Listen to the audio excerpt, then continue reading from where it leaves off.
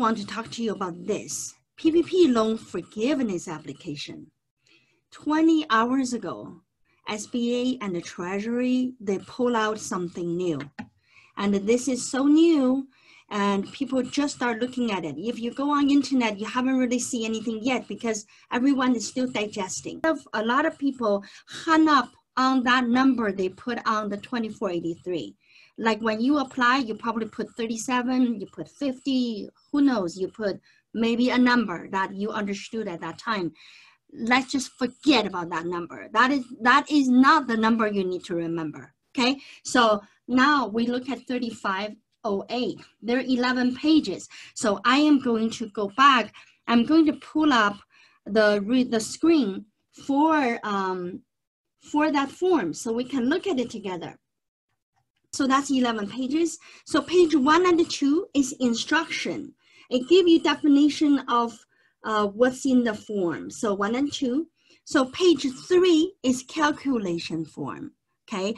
And know that page 3 is actually going to be filled out the last because you have to do other calculation before come over here. So this is your page 3. But I want you to notice that in your page 3, let's just kind of general look at it. Those are not difficult. You see here, they ask you for covered period or alternative payroll covered period. And you need to choose one of the two, all right? So this is where you decide on that. Then this is payroll and the non-payroll cost. This is the payroll cost, and this is your mortgage interest, this is your rent, and this is your utility. All right, so then here it tells you, and this portion is to calculate your full-time FTE. This is the effort of the government trying to figure out whether you should be reduced. See, full-time employee reduction.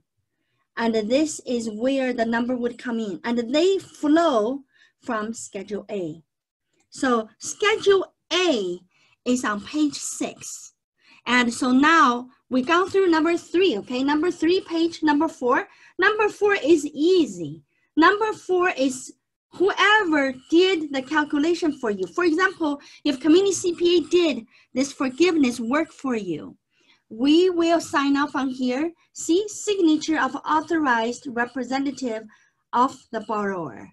And then you can have your attorney, your CPA, or your mom and dad and your brother, sister, anybody who did that for you, or yourself to sign for that, right?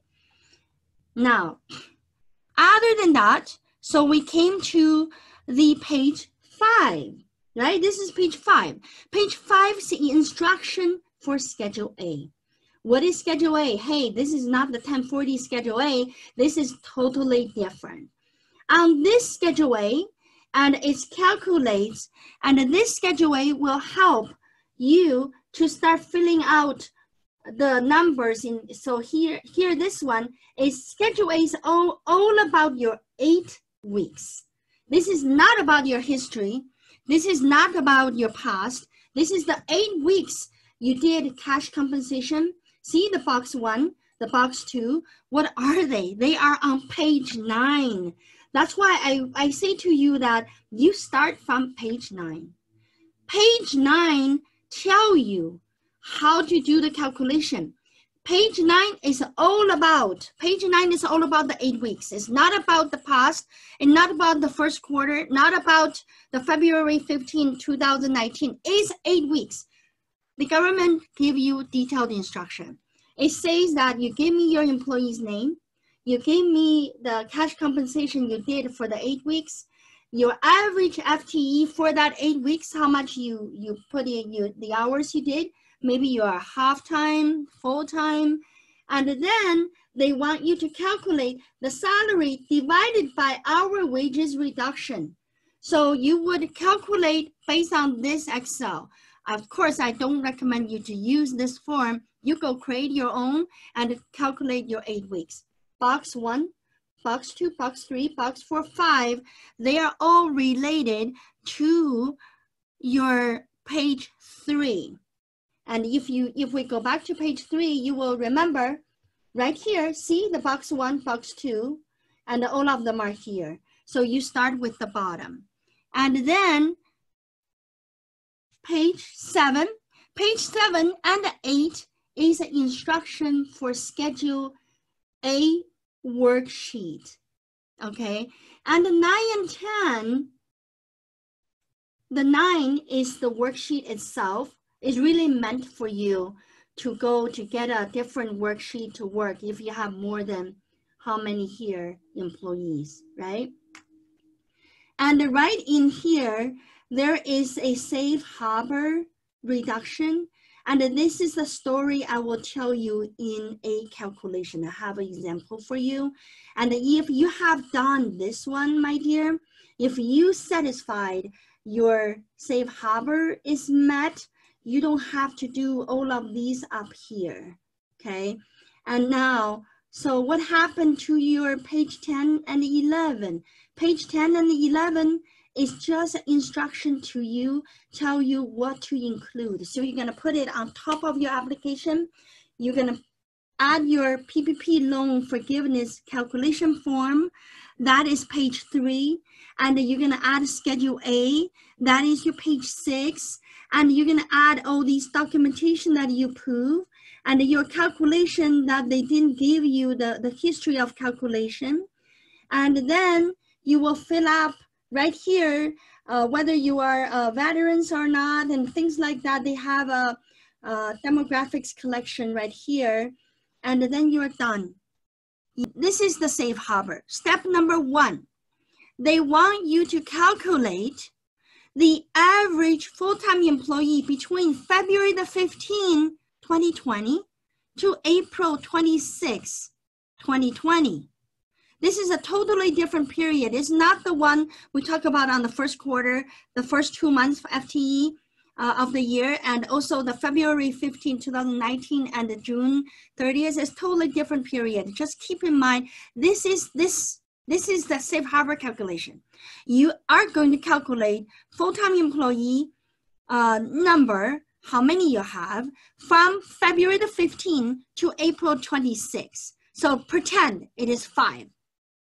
Now, step number 2, total FTE for the pay period that covered February the 15th. You hear me? So you have a pay period that February the 15th is inside. And in that pay period, what is your full-time employee number? For example, it is 10. Of course, from February the 15th to the end of April, that was the hardest time for COVID-19, all right? So a lot of people went out of job and your FTE should be down, and that would be expected. But they want to know on February the 15th, that pay time, what is your number? Now, you notice that I didn't write step 3. I don't want you to think that I forgot, because that step 3 is not relevant right now. The step 4, total FTE for the pay period contains June 30th, 2020. Did you hear me? So you need to know the total FTE by June 30th. What is your total FTE? The actual number. Pretend it is 10, because a lot of, like for our state, we opened, yesterday, okay? So maybe you already gone back to 10. So by June 30th. So maybe you didn't really do that by June, by June 25, by June 15, you are not there yet. But by June 30th, you are, okay? If you did that, if step 4 is greater or equals to step 2, what you spent in payroll cost within that 8 weeks time is what you are going to be forgiven. Let me cover the examples because it's so straightforward and easy. It will answer some of your questions already if I do it. Okay, example A, received on April 15, 400,000. And April 15 to June 10th, PPP within 8 weeks, and the safe harbor is met. The number of employees by June 30th is done, is good. And so I'm on June 10th, and I finish my 8 weeks on June 10th. Maybe I didn't meet or I meet. It doesn't matter because by June 30th, I met. And now what happened to me? During the 8 weeks, I paid out wages $78,000, and I rent and the utility $22,000, and I restored the number of employee on June 30th to 10 FTE. 10 was the number from before, and so the 100% is forgiven. Example number 2. And on April 13, funding $100,000. And the PPP within 8 weeks time frame on eligible items, and the safe harbor is met. 10 employees restored on June 15. Okay, because the program, the 8 weeks is done on June 1st, but they only restored the 10 on the 15th, outside of the 8 weeks, restored outside of the 8 weeks. Before that, only 5 employees were working during the 8 weeks. Now, that 5 people, it is paid $15,384 each. Remember, I have this maximum, so you increase the 5 people's salary so much that you used up $78,000, totally used up. And then you have your rent, utility, and the restored number of the employee on June 15. So on June 15, and you literally to February the 15th, 2020 time. So you restored the number of employee back to the February the 15th, 2020 time. Remember that safe harbor calculation for that pay period? So let's say it was 10. So on June 15th, before June 30th, you restored that back, and you actually had 10 working. You still get it 100% forgive because you have safe harbor rule met. You met that, and you spend it. You spend $78,000, and you spend within the requirement. You didn't pay people $100,000 in 8 weeks. You only did 15,384 times 5, and it's roughly $78,000. Number 3 example. This is my last example. Okay, so you are sole proprietor, and you went fill up the 2483 form, and you did an average. You calculate your payroll expenses by using Schedule C. Line 31. That's what the banker did for you. So you divided that by 12. You figured, oh yeah, I get paid. So you got 7,000. I divide by 2.5. You got paid $2,800 a month. So the banker took 2,800 times 2.5 and then made a 7,000. And then they put in 1 because you're sole proprietor. You're 1 employee.